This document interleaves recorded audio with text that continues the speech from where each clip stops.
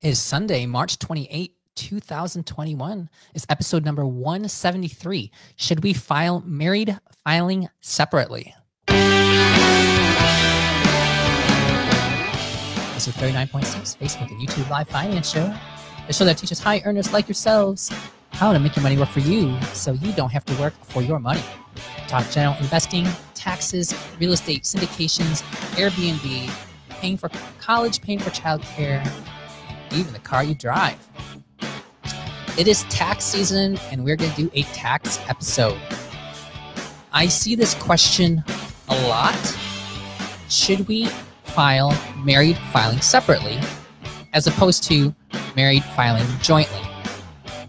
Now, this is very important that we understand that once you are married, those are the only two choices you have for filing your taxes, jointly or separately. You cannot file as a single person once you are married. So that's where the marriage penalty comes into play.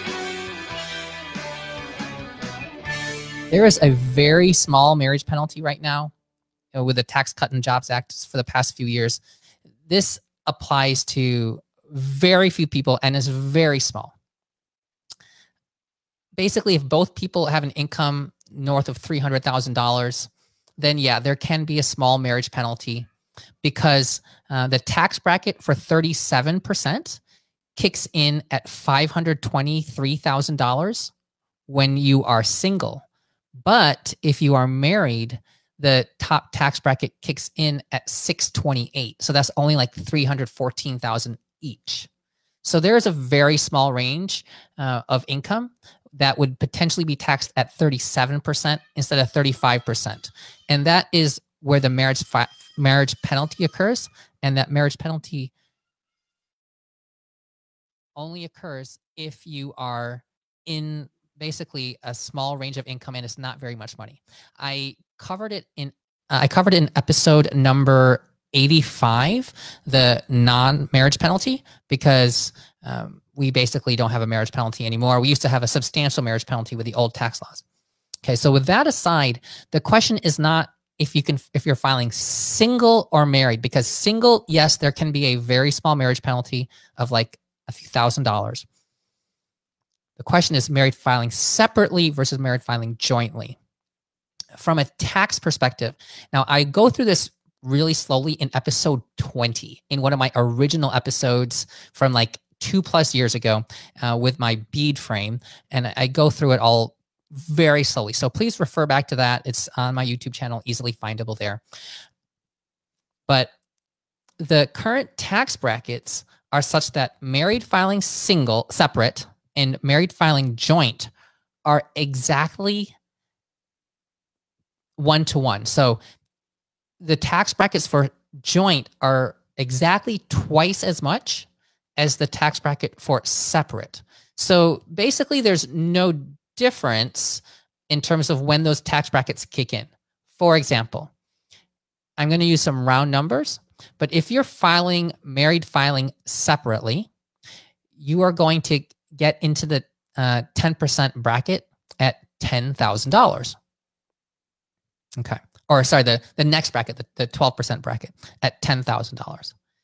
If you are married, you hit the 12% bracket at $20,000. So if you each are earning exactly that $10,000, okay, of taxable income above the standard deduction, you're going to get just to that 12% bracket when you're separate or when you're single, because they are $10,000 and $20,000.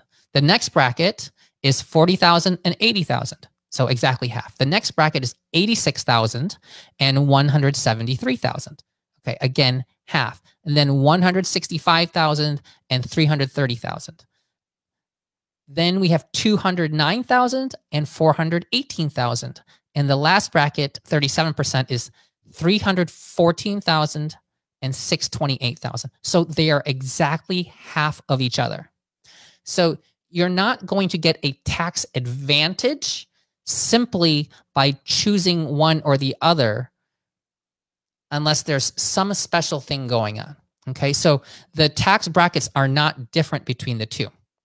Now, let's first discuss why you would want to file separately And this is not regarding the actual tax dollar amount, but just why would you even want to do it separate? Let's pretend you are not, or let's pretend you are going through a divorce and the divorce is not final and you want your finances to be separated, for example, as much as possible now, even though you're not actually divorced. That is a very reasonable reason to do married filing separately, because that separates the tax liability between the two partners. One person, sorry about that. One person may have more deductions and the other person may not want to worry about all the deductions the person is taking and worry about an audit and other things. So if you file completely separately, the other person's audit risk is not your audit risk and vice versa. Okay, so you may end up paying more tax as a couple doing this, but it does separate the liability of the tax. And that is ultimately the biggest driver to consider doing this from a purely tax dollar amount, okay? Because it doesn't necessarily save you on tax dollars, but it does help decrease liability, okay? And if one spouse maybe has a business and has a lot of deductions and at risk for an audit or even maybe tax evasion, okay? If the other spouse wants to protect themselves from that risk, married filing separately is a way to do that. Okay, now there are some mathematical reasons where it could be helpful to file separately. One of them is that there are some deductions that come into play when based on the adjusted gross income of the individual. So like medical care, if you have healthcare expenses that exceed 7.5% of your AGI, that amount is deductible on Schedule A. So if one person has a very low income but has a lot of healthcare expenses, then they may be able to get a sizable deduction from that. But if they were married, because the other person's income gets combined, that 7.5% becomes a bigger number. And so those healthcare expenses may no longer be deductible because they might not exceed that 7.5% floor. So that's one key thing. There used to be a 2% floor for non-reimbursed employee expenses, 2% of adjusted gross income, but that doesn't exist anymore in the current tax law. So that's not an issue. So it's really medical expenses, but that doesn't apply to most people, but it certainly can as you're older and your income is lower and your healthcare expenses are particularly are higher. Now, the biggest reason for most people who are watching this, for them to consider doing married filing separately has nothing to do with the actual tax dollars that you are going to pay when you're filing your taxes.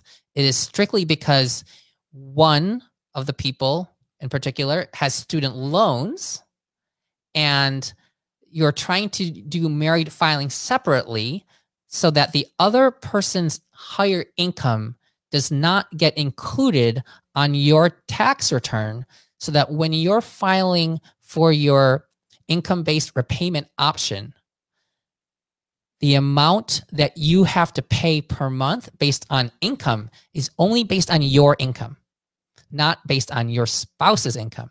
So if, for example, you have two-doctor family and one of them is still in training and earning 60 or 70,000 per year, and the other is an attending making 300, 400 or north of that per year, you might not want to have that much higher income included on your tax return, especially if you're planning to go for public service loan forgiveness. So let's pretend that person who's in training is planning to stay at a nonprofit institution and stay in academia. They could potentially report just their $60,000 a year income, have a very small loan payment per year, okay, and then continue that for a while, and then they're going to be in a nonprofit institution, get PSLF, and all of that savings by having a smaller payment is never due. It just disappears. That's forgiven. Okay. Now, this gets further complicated because it definitely can save you money in your student loan payments. However, if you're doing married filing separately and one has a big income and one has a small income, that person with the big income potentially is now going to be paying a lot more tax because they could be getting bumped up to a higher tax bracket, and they really want to have access to those lower tax brackets that the lower income spouse has. So married filing jointly would decrease their tax bill, but it could increase the student loan payment as income-based for the person with the lower income. So you have to look at these two things together, not separately. And this is where it gets complicated. So you can run your numbers from a tax perspective. If you're doing like TurboTax or whatever, you do all of your taxes and you run it once as separately and once as joint, and look at the total amount of tax liability you have between the two of you. Then you look at what your income base or payment would be in each situation if you file jointly or if you file separately based on those numbers. And those formulas are readily available, and you can calculate how much your monthly payment would go up if you did that. And so just look at over the course of a year, how much increase would I have potentially in my student loan payment as joint, and how much tax savings would I have as joint. Okay, and compare one to the other. Now, another thing, there are a lot of disadvantages of married filing separately. Okay, so not just from the tax perspective, because you're already probably paying more tax if you file separately. There are, in addition, multiple things you lose as a benefit once you file separately. For example, there's a long list of credits that you can no longer take once you do married filing separate. So the earned income credit, the child tax credit, you can get that, but only half as much. The child independent care credit, you lose the adoption credit. Oh, sorry, the child independent care credit, you get a potentially a partial credit if the spouses live separately. The adoption credit you lose. Then there are education credits like the American Opportunity Lifetime Learning Credit and the Student Loan Interest Deduction and Tuition and Fees Deduction. Assuming you are eligible to take those, you lose those. Also, the traditional IRA deduction phase out is lower. It's based on $0 to $10,000 instead of what it would be without married filing separately. So you lose a number of credits, and those credits are very valuable because those are one for one. $1 of a credit saves you $1 in tax.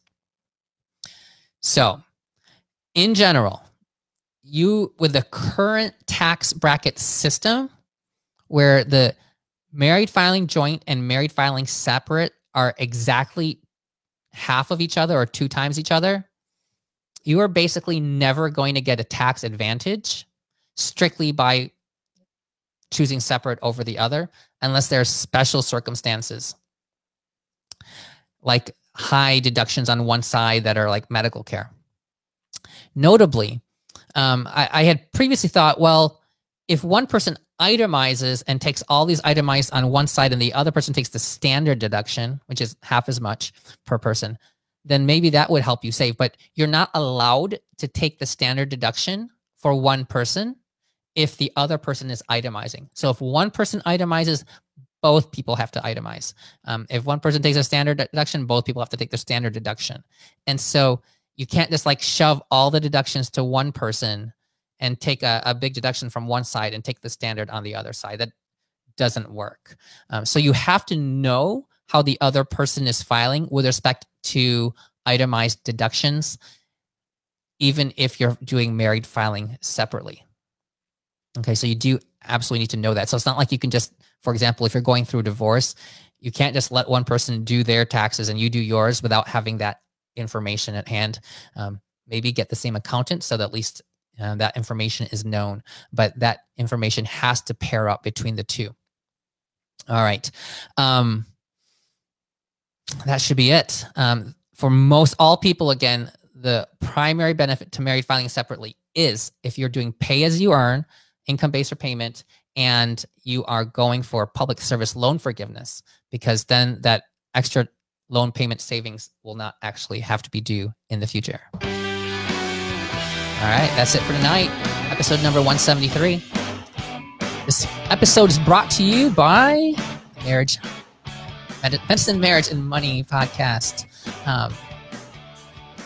Kate was on the Leverage and Growth Summit today, live with Peter Kim. That was pretty exciting.